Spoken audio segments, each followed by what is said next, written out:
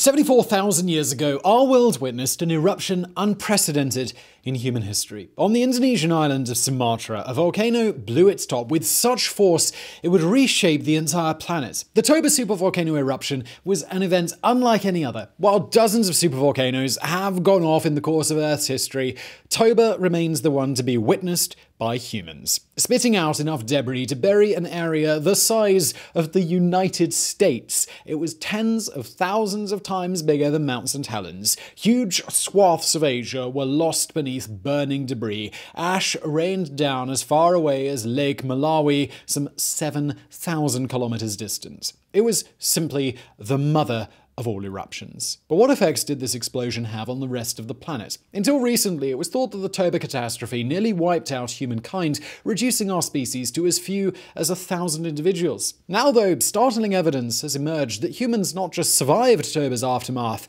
but actually thrived. Today, we're examining the eruption and the aftermath of human history's greatest supervolcano.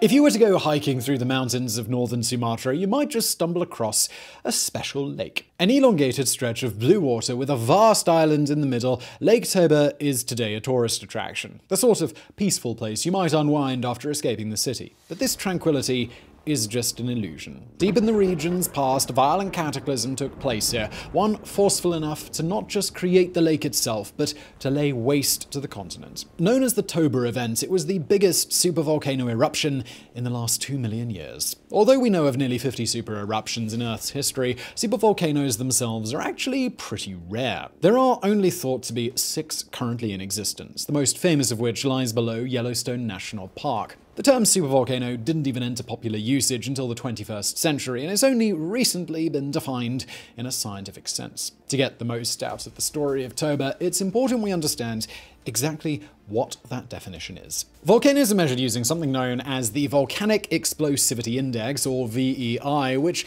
basically does for giant fire-spewing mountains what the Richter scale does for earthquakes. Running from 0 to 8, it measures the amount of debris a volcano hurls into the air in cubic kilometers, rising each time by a factor of 10. So at VEI 1, you have eruptions that pump out a mere 0.001 cubic kilometers of burning death, while VEI 2 eruptions pump out up to 0.01 cubic kilometers, VEI 3 up to 0.1, and so on and so forth. We should point out here that it's totally possible to have a volcano with a VEI of 0 that still manages to be destructive, like those ones in Hawaii that leak lava all over people's lawns without actually exploding. But the general rule of thumb is the higher a volcano's VEI, the more destructive it is. By the time you reach level 8, meaning over 1,000 cubic kilometers of nightmare horror is sent spewing forth, you're likely talking a planet-wide catastrophe. It's at VEI 8 that we enter into the realm of supervolcanoes. Now, if you're anything like us, you probably find this VEI stuff both interesting, but also just a bit hard to grasp. So we're going to try and take a moment here to help you get your heads around just how psycho-crazy Toba-style VEI 8 blasts are by gently moving up the scale and comparing eruptions. Let's start with an eruption that everyone's heard of, Mount St. Helens. On May the 18th, 1980, the United States experienced the deadliest, most destructive volcanic event in its history. In Washington state, Mount St. Helens blew its top, killing 57 people, wiping out 250 homes, and flattening 600 square kilometers of trees. If you're above a certain age, you almost certainly remember the catastrophe as a bit of a massive deal. But not according to the Volcanic Explosivity Index. Destructive as it was, Mount St. Helens barely clocked in at a VEI of 5. The blast released almost exactly 1 cubic kilometer of tephra, the lowest possible for a VEI 5 eruption. So if a low VEI 5 is capable of Mount St. Helensing a region, What might a VEI-6 do? Well, the answer to that came in the summer of 1883. That August, Krakatoa exploded with a bang so loud it circled the planet 4 whole times. The eruption killed over 36,000 people and sent tsunamis crashing into coasts thousands of kilometers away. If Mount St. Helens were like stubbing your toe, then Krakatoa was like stepping on a landmine, an event of such greater magnitude that the two just aren't really comparable. And at this stage, we've only moved up one level on the VEI scale, and already we've seen massive differences. But we're still 2 levels shy of a supervolcano. Now let's move up to VEI-7, eruptions of such rare destructive power that there's only been one inaugural blast of this size in the last 2,000 years, Tambora in 1815. And what a blast it was. Although Tambora was initially less deadly than Krakatoa, killing a mere 10,000 people, its after effects were world-changing. So much stuff spewed out that the planet cooled, turning 1816 into the year without a summer. Ice froze European rivers in August. In Virginia, it snowed on the 4th of July. Crops across the planet failed, leading to over 80,000 indirect deaths. To return to our metaphor, if Krakatoa was stepping on a landmine, then Tambora was clambering atop a giant pile of TNT and casually dropping a lit cigarette. All of which finally brings us to supervolcanoes. Just as Mount St. Helens was nothing against Krakatoa, so Tambora would be a mere firefly fluttering next to the inferno of a super eruption. A VEI-8 event is simply so big that it dwarfs every other volcanic eruption in human history, like comparing catching a cold to dying of Spanish flu. And now that we've finally wrapped our heads around just how colossal these eruptions are, it's time to look at the biggest in human history, Toba.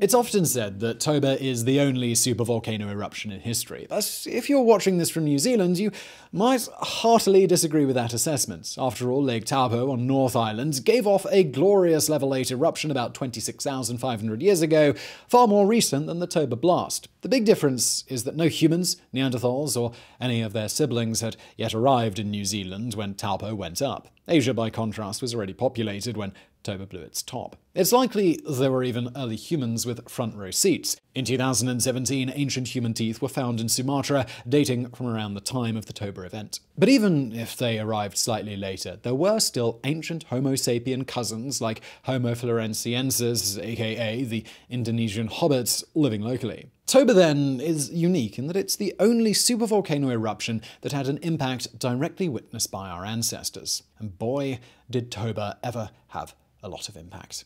The run-up to Toba's catastrophic blast was punctuated by a series of smaller eruptions. Around 1.2 million years ago, and again around 500,000 BC, 2 VEI-6 blasts tore through Sumatra, stepping on a landmine or Krakatoa level from our scale previously. If you came into this video assuming that supervolcano always meant super eruption, this might come as a bit of a surprise to you, but the reality is that supervolcanoes don't normally blow at full capacity. Yellowstone, for example, has only 3 super eruptions in its history, but hundreds more that didn't quite qualify as a level 8. So Toba was very much active when early humans arrived in Indonesia. Unfortunately, they had no way of knowing this. With writing still a hell of a long way off from being invented, there were no records or signs saying, "Warning, don't live near this fiery murder mountain." What there were natural warning signs, ones that, ironically, may have served to draw early humans to the island. Signs like rich volcanic soil that made Sumatra such a paradise. Signs like the rumblings that it's thought began periodically echoing out of Toba in the centuries before its cataclysmic blast.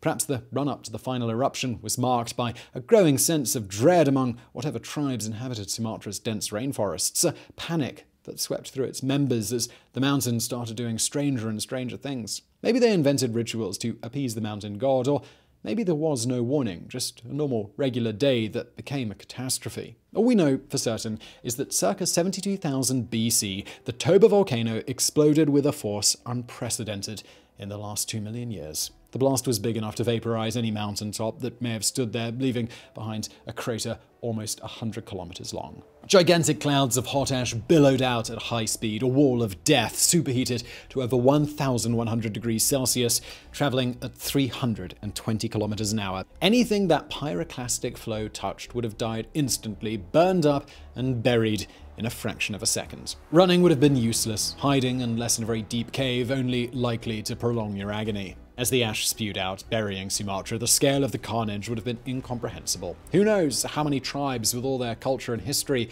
perished in those first moments. Yet as bad as this was, it was only the beginning. The Toba eruption would soon affect not only Sumatra, not only Asia, but the entire world.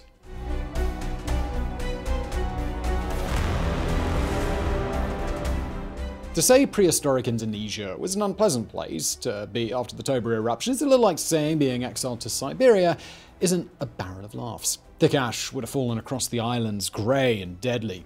While it looks like gunky snow in pictures, volcanic ash is nowhere near so light and fluffy.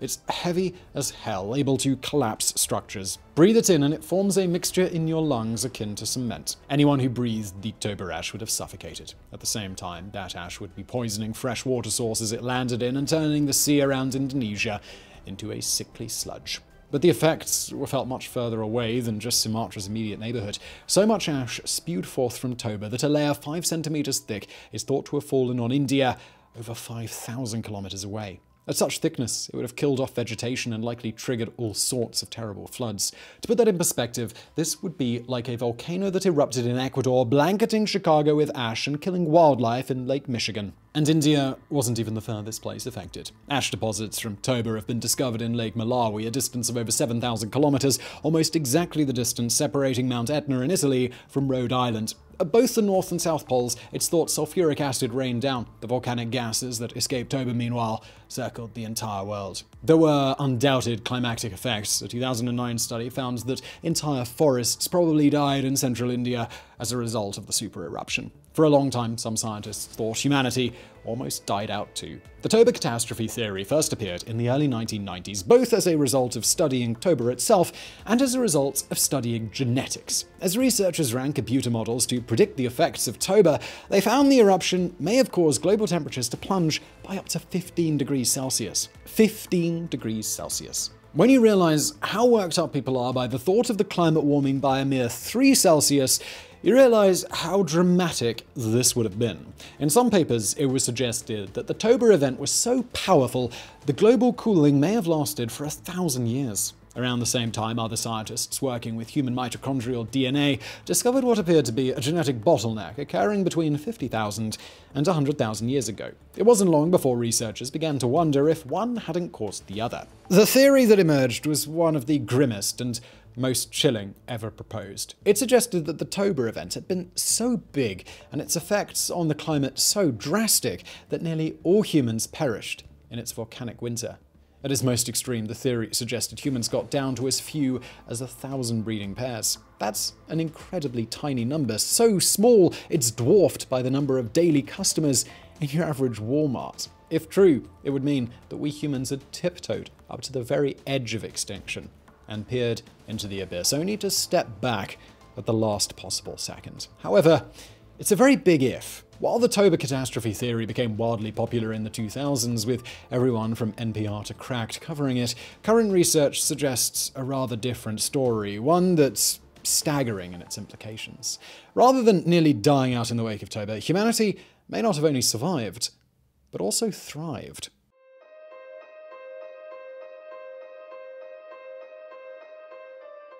The idea that Toba caused a planet-cooling disaster seems so intuitive that it can be hard to shake off. After all, the 1815 Tambora eruption screwed things up for an entire year, all while being just a fraction of the size of the Toba blast. Yet there are good reasons to think Toba's effects weren't as far-reaching as the catastrophe theory suggests, and one of them has to do with magma. Not all magmas are created equal. Depending on the volcano, it can be capable of holding very different amounts of dissolved sulfur and carbon dioxide.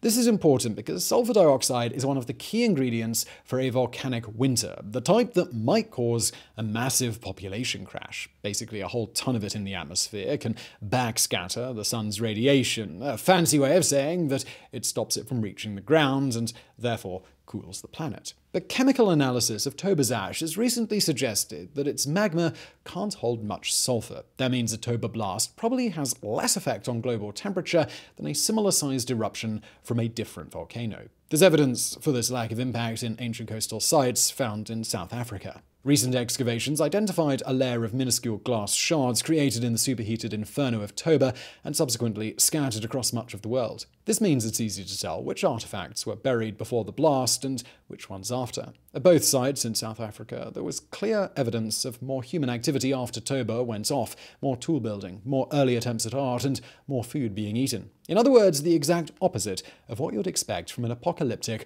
1,000-year winter. Similar evidence has turned up in India, adding credence to the theory that Toba's volcanic winter was relatively mild. The evidence is so compelling that today the Toba catastrophe theory appears to be on its way out, a relic of the 1990s when we believed in all sorts of weird crap like the Millennium Bug or Wayne's World somehow being superior to Bill and Ted. No way. Still, the theory does retain some supporters who point out a severe volcanic winter may have driven humans to seek refuge on Africa's coasts, hence the increased activity at such sites. And really, it's not our place to make a judgment call. We're not qualified volcanologists. All we can do is report what the current scientific consensus is, and let you make up your own minds. But even if the Toba catastrophe was the Chinese democracy of eruptions, overhyped and ultimately forgettable, it would still have had a significant impact on Southeast Asia. Many communities would have been wiped out, and even those that survived would have lived through an era so craptacular it could compete for the title of worst decade in history. All of which brings us to a rather inevitable and chilling question. Could it happen again? Could something reawaken the Toba supervolcano and cause it to unleash an unwanted sequel on humanity? The terrifying answer is that we can't say no for sure.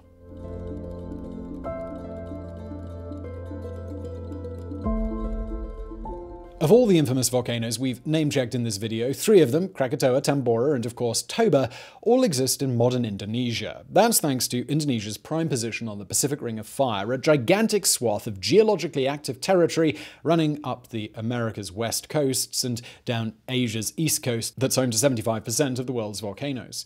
It's also where 90% of the planet's earthquakes take place, thanks to a whole load of faults crisscrossing the landscape. One of those faults, the Great Sumatran Fault, runs directly through Mount Toba. This is a bit of a worry because if the Sumatran Fault ever becomes particularly active, it could reawaken Toba's dormant magma chamber. If that happens, then you're suddenly not only dealing with a massive earthquake, but also Toba's first potential super eruption in 74,000 years. Scarily, we might not get very much warning before that happens. We kind of assume we'd see another Toba blast coming, giving us enough time to mass evacuate Sumatra. But that's not guaranteed. It's possible the only warning we'll have is, hey, is it just me, or is Lake Toba starting to... and then there'd be a very loud bang.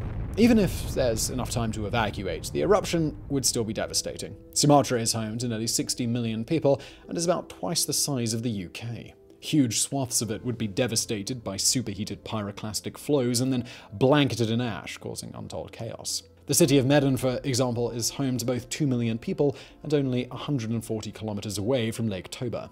Even if you got everyone out before the mega boom, you'd still have to deal with 2 million displaced people whose homes are now buried under a pile of burning horribleness. And Medan is just the start of your problems. The Malaysian capital of Kuala Lumpur is a little over 300 kilometers away, while Singapore is also close enough to start panicking. Remember, the ash from Toba's last super eruption was destructive some 5,000 kilometers distant. At only 300 and 500 kilometers away, Kuala Lumpur and Singapore may as well be built right on top of the magma chamber. However, their ultimate fates would depend on which way the wind was blowing. Remember the hobbits we mentioned earlier who lived in Indonesia at the time of the last Toba eruption? Well, Homo floresiensis was barely impacted thanks to the winds blowing all the ash away from them. While anyone within 100 kilometers of Toba when it erupted would be dead no matter what happened to everyone else would depend on whether the ash cloud headed towards civilization or out to sea. If it was blown east towards Malaysia, Singapore, and the rest of Indonesia, then we'd see carnage on an unprecedented scale. Trees and crops would be killed as the ash fell down, animals would ingest toxic chemicals, dying by the millions. Water supplies would become undrinkable, electricity lines would come crashing down, and transport and therefore escape would become impossible. It would be a humanitarian disaster, one that killed untold numbers and paralyzed Southeast Asia for months or even years. On top of that, it would also crash the global economy. As we've seen with COVID, disrupting global supply chains tends to screw everyone, and supply chains out of Asia would be disrupted on a scale vaster than even what we experienced in 2020. So yeah, Toba super eruption, not the funnest thing ever. But what if we could somehow ensure no supervolcano on Earth ever erupted again? Not so very long ago, NASA scientists sat down to solve the problem of supervolcanoes for good. Using Yellowstone as their model, they estimated that the 35% increase in heat transfer out of the magma chamber would stop it from ever exploding. To do this, all you'd have to do would be drill down into the supervolcano and start pumping in high-pressure water. With every passing moment, more heat would be extracted until, way over 100 years after the project first started, the magma would be cool enough to end the threat of an eruption for good. It sounds like science fiction, but it's theoretically possible even now, and it could be a way to neutralize our planet's supervolcanoes for good. Because make no mistake, these dormant monsters will explode again one day. It may not be for tens of thousands of years, or even for hundreds of thousands, but somewhere in Earth's future, there's a dark day waiting for us, a day when the sky turns black and an annihilating wall of fire spews out of the ground, destroying everything in its path. Right now, Toba remains the only super eruption ever witnessed by humanity, and we can only pray that it stays that way. So I really hope you found that video interesting. If you did, please do hit that thumbs up button below. Don't forget to subscribe. Thank you for watching.